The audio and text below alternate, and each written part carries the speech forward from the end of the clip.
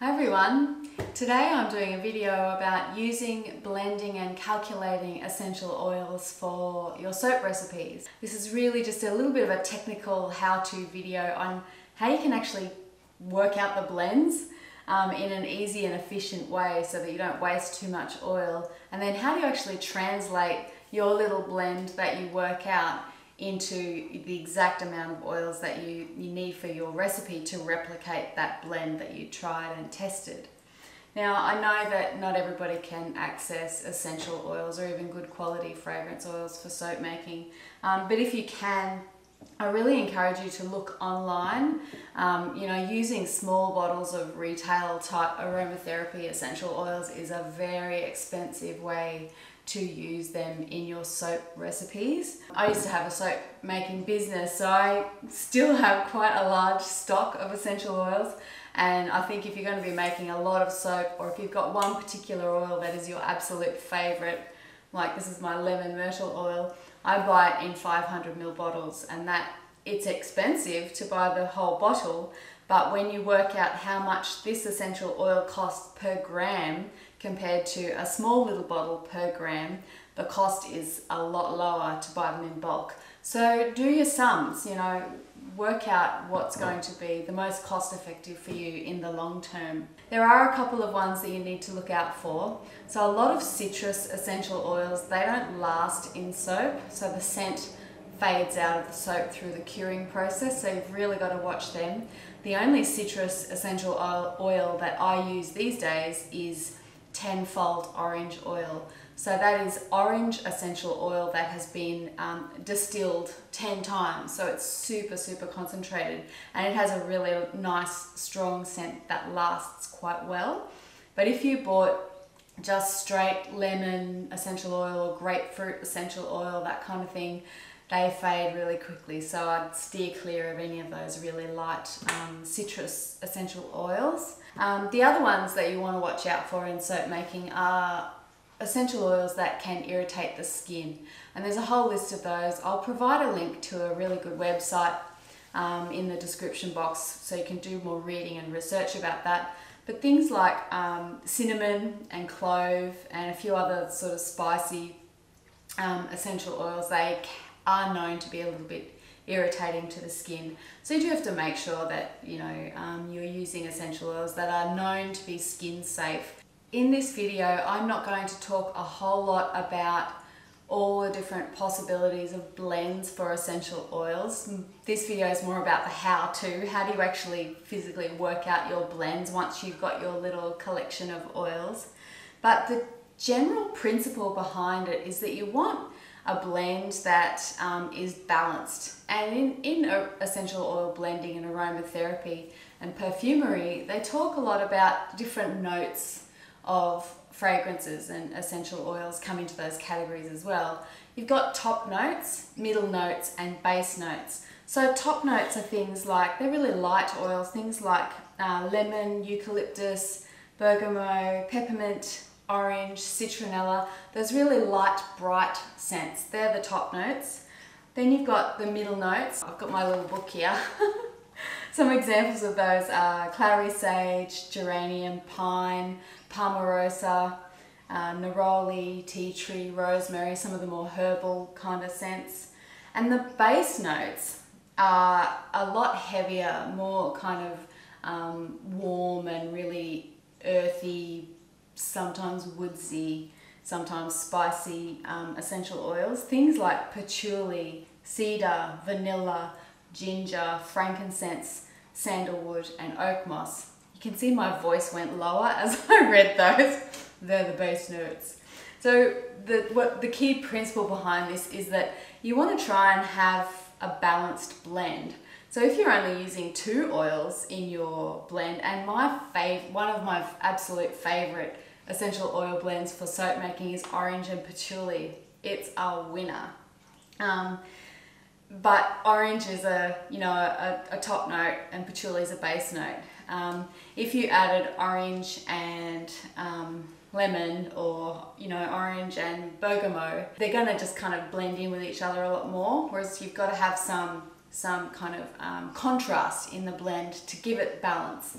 So that's the only principle that I would say I look for when I'm trying to do blends. But as I go through the video, I'll give an example of how I pick out some oils for a blend, and I'll show you how I do it. Now I've got quite a collection of essential oils, but I chose 4 that I know that I like, and I think they might go reasonably well together, but I've never blended these 4 together before, so I'm going to demonstrate how I do that using these 4. I've got Palmarosa, I've got Litsi Kubia, also known as Mei Chang, which is kind of a lemony, nice fresh scent. I've got Cedar, and I've got Eucalyptus Radiata. And what I use to work out my blends are these little cotton makeup browns. If you don't have these are just the cheap ones from Aldi. If you don't have these, you can use folded paper towel or tissues, or anything like that that's basically got some absorbency to it. You'll be able to put your essential oils on there. If you're like me and you're really frugal, you can cut these in half and just use half of one per test blend. So what we're going to do with these is we're going to put test blends on each one of these and sniff it as we go and just keep working it out until we get a combination that we like. I'm just going to use these essential oils today, but you can do this with fragrance oils as well. If I want to try and blend those with essential oils for a soap, then I will do that as well. There's nothing stopping you from blending fragrance oils and essential oils. Let's go. Now the Litsi and the Eucalyptus, they're kind of bright and fresh. Palmarosa is kind of in the middle. It's a little bit floral, a little bit herbaceous. It's one of my favorites, by the way. And Cedar is a more, it's a woodsy base note. So, this is all I do. I'm just going to start with Cedar. And I'm going to put just a couple of drops, probably maybe start with 2 drops of each.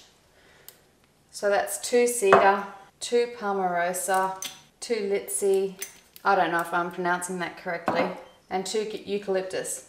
Sometimes you get lucky on the first round and you just get the best blend and you think, woohoo, wow, that's great. I don't need to change it at all. So I've got my 2 of each on there. You could have just done 1 of each. I'm going to show you how you translate the number of drops into percentages for your soap recipe a little bit later on.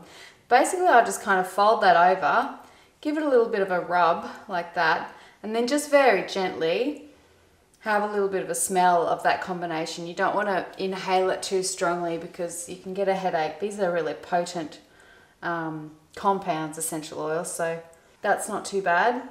I can pretty much smell everything in that. That's pretty good. So in that I had 2 drops each of Cedar, Palmarosa, Litsi and Yucca. So I'm just writing those down. Make sure you keep a record of things, because if you work out something that's a really great blend, you're going to want to keep a record of it. That's actually really good as it is, but I'm thinking I can smell the Litsi quite strongly in there. I want to have a bit more Cedar, so I'm going to try 3 drops of Cedar, 1 drop of Eucalyptus, because it's quite a sweet oil. 1. I should write this down. So Cedar 3, Eucalyptus 1. Write it down as you go.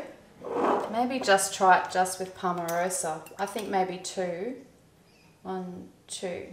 Palma 2. Give that a try. Oh wow. Yeah, the Cedar is a lot stronger in that, which was kind of what I wanted. And I can smell the herbaceousness of the Palmarosa, and I can smell the Eucalyptus as well.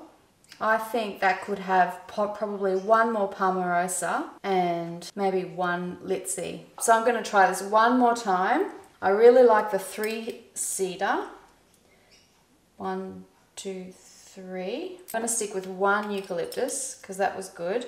I think I'm actually going to go 3 Palmarosa, and I am going to add that Litsi back in there. I'm going to go 1. So I went 3 Cedar, 1 Eucalyptus, 3 Palmarosa, and 1 Litsi. So this is the one I like. You really do have to write it down as you go along. So the trick is to try out different combinations and write them down as you go. Because once you've got this number of drops, then you can use that to apply a formula, to apply that combination to any soap recipe you like. And I'm going to show you how to do that right now.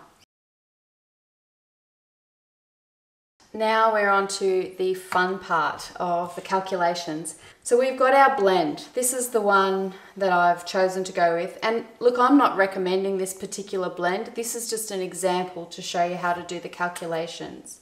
You know, I've got blends that I've worked out that have got 8 different oils in them and all different amounts of drops. But this principle, you can apply it to any little combination that you have. Now, when you're working out your blends, you could have as many drops as you like. I recommend keeping them low.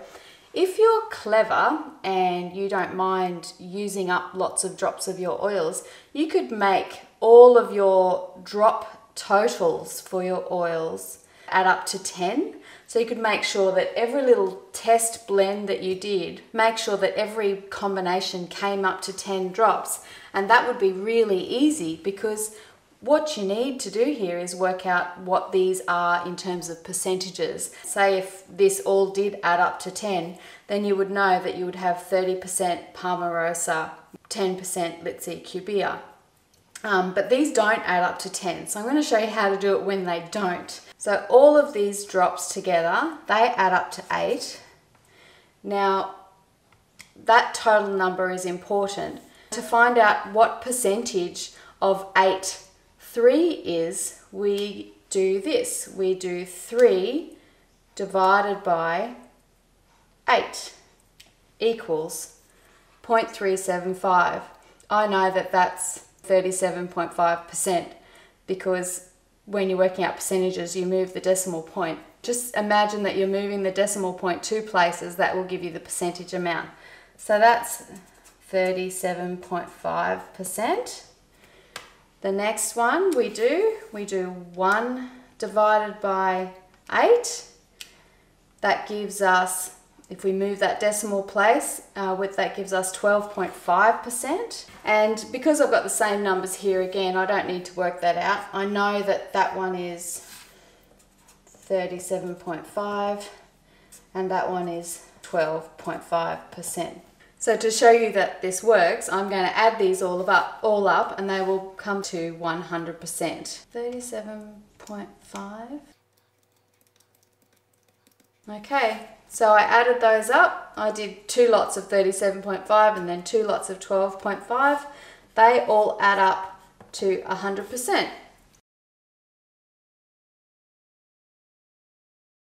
All right, the next step is, how do I work out then, from knowing these percentage amounts, how do I translate that into the right essential oil amount for my recipe? That's the next step. A general usage rate for essential oils in soap making is about 3%. Some I use 2%, some I use maybe 4%, depending on how strong I want them. And what types of oils they are and how pervasive they are. But a general safe level is 3%. You want 3% of the total oils in your recipe. Now, when I say total oils, I don't mean the total of oils including your essential oils. I mean the total base oils of your soap recipe. So your olive, your coconut, your castor, the total of those will be, that's your total oil batch size for your recipe. So say in my soap recipe, I need 800 grams of oils, and I'm going to put that into Soap Calc or whatever soap calculator I'm using. But how you calculate your essential oil amount from that is easy. What you do is you get your total oil amount, so we're going 800 grams times 0.03 for 3%, because we want our essential oil rate to be 3% of the total oils of the recipe. And that equals, in this instance, for an 800 gram oil batch soap recipe, that is 24 grams of essential oil. Let me give you another example. If I had a bigger oil batch recipe, like say my beginner's soap making recipe, that batch has 1,000 grams of oil for the main soaping oils. It's olive and coconut oil, but it's 1,000 gram. And I actually put 4% of lavender essential oil in that, and 1,000 grams times 0.04 to get the 4%, that equals 40 grams. So if you see that recipe, and you can have a look at that one, you'll notice that it has 40 grams of essential oil. Now I put 4% in because I like lavender soap and I like it to be fairly strong and it's pretty safe, so you can get away with that. So I hope those two examples explain that. Finally, how do we apply our blend information into our, we're going to use this one, our particular recipe to work out exactly how much of each of these oils we need in the soap batch. Here we go. We've got our 800 gram oil batch recipe. We know that we want 3% to be the essential oils, and we know that that equals 24 grams of EO. So now we need to find out of that 24 grams, how much each of these do we need to put in there.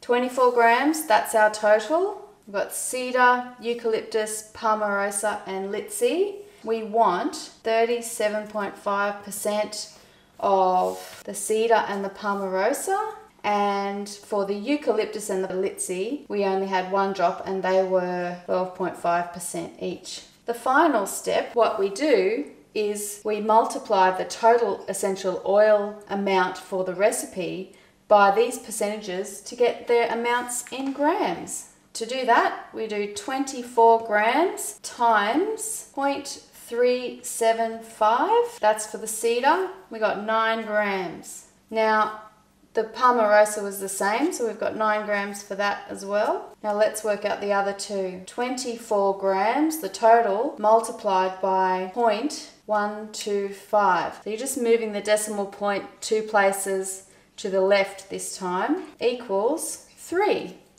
So we need 3 grams each of eucalyptus and litchi. Now if we add all of those up, we get 24 grams, which is our total. Okay.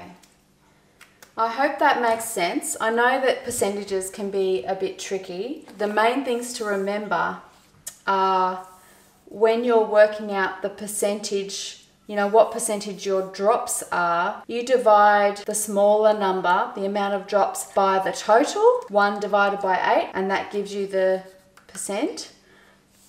And then when you're working out the other way around, you know, you have your percentage amount and you want to work out what that is of a new total amount in grams, 24 multiplied by 0.375 or 24 by 0.125 or whatever it might be. I really hope that that clears things up for some of you, and I hope that the little technique of using these was helpful too.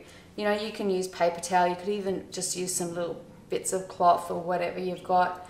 I find that that is the best way to kind of get your little blends together, give them a rub and give them a sniff, and you can pretty quickly work out what goes really nicely together. And then using this kind of method with these calculations, this gives you a way of really accurately getting exactly what blend you worked out that you love. You can apply that to any soap recipe. Well, thanks for sticking through that with me, everybody. I hope that was useful. I do find that sometimes there's nothing better than just sitting down and going through the calculations on paper.